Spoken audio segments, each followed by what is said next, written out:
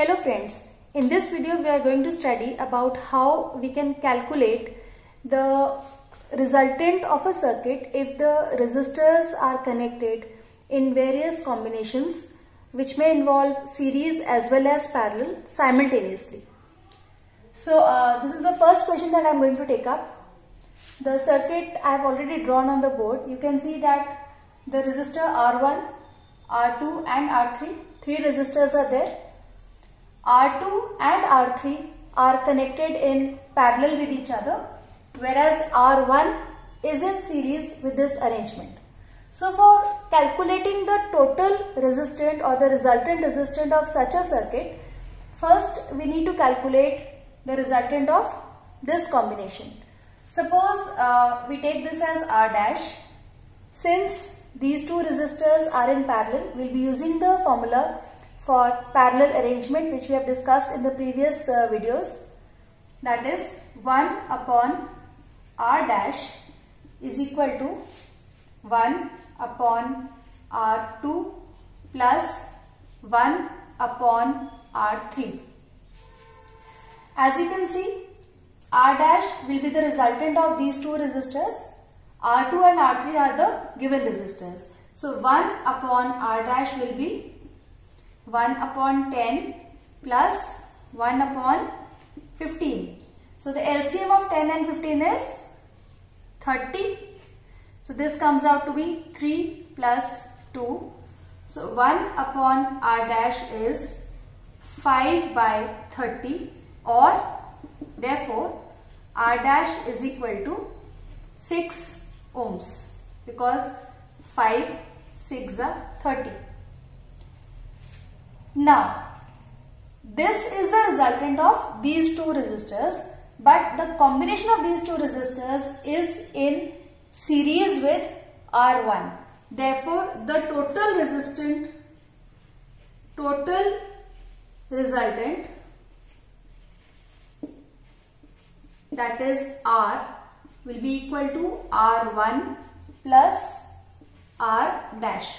This is because R1 and the resultant of these two, that is R dash, are in series with each other, and the formula for series is the sum of individual resistances. This sums up to be 5 plus 6, which is 11 ohms. So this is how we calculate the resultant of combination of resistors. Let's take up one more question. This is the second question. The circuit has been drawn on the board. This is somewhat different from the question that we have taken up earlier. Over here, two resistors were in parallel, but as you can see, there are two resistors in series over here, and the resultant of these two resistors is in parallel with the third one. So over here, first we will find out the resultant of R2 and R3, which are in series. So over here, the resultant R dash will be R2 plus R3. This is because here we are using the formula for series combination. So R dash sums up to be 3 plus 2, that is 5 ohms. Now again we will be using the resultant of this and this in parallel. So resultant will be 1 upon R is equal to 1 upon R1 plus 1 upon R dash. So this comes out to be 1 upon R is equal to 1 upon R1 is 2 ohms and R dash is 5 ohms. Simplifying this, we get the LCM of 2 and 5 will be 10. So over here 5 plus 2, this is 7 by 10. This is 1 by R. So R will be 10 upon 7 ohms. This is the answer to this circuit. We'll be taking up two more questions of the same type. So the third question that we are going to take up is this. As you can see in the diagram, these two resistors R2 and R3 are connected in parallel, and the resultant is in series with R1 and R4.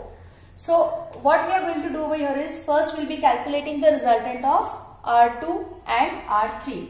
Since they are in parallel, we will be using the formula 1 upon R dash is equal to 1 upon R2 plus 1 upon R3.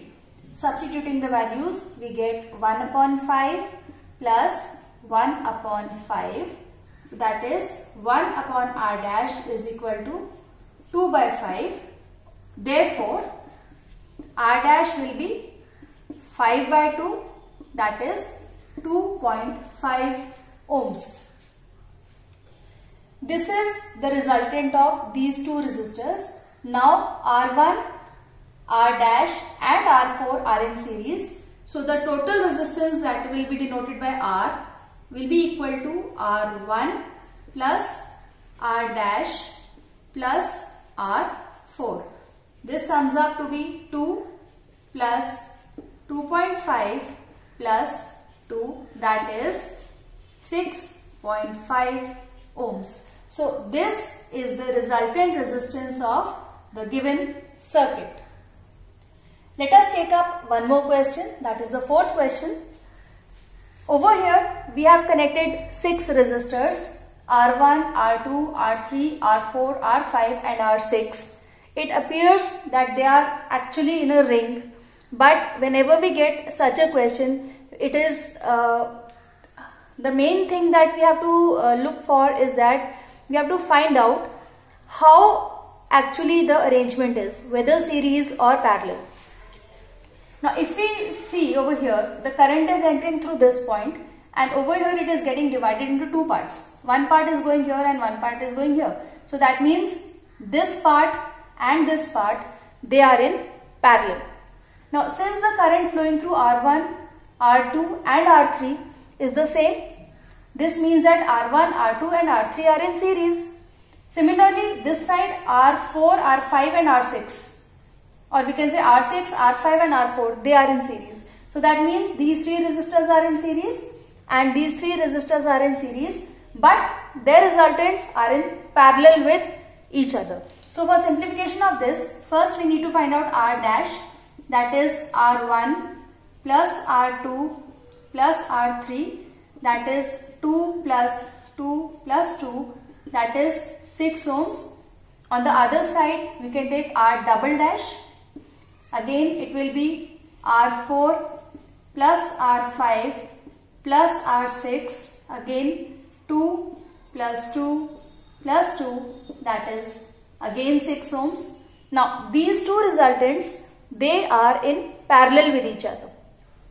Using the formula of a parallel, the resultant R will be 1 upon R dash plus 1 upon R double dash, that is 1 by 6 plus 1 by 6, which sums up to 2 by 6. Therefore, R will be 6 by 2, that is 3 ohms. I hope it is now clear how you can calculate the resultants of resistors when they are connected in a variety of combinations. In the next video, again we'll be taking up some numericals based on such circuits. Keep watching and keep sharing if you like the videos.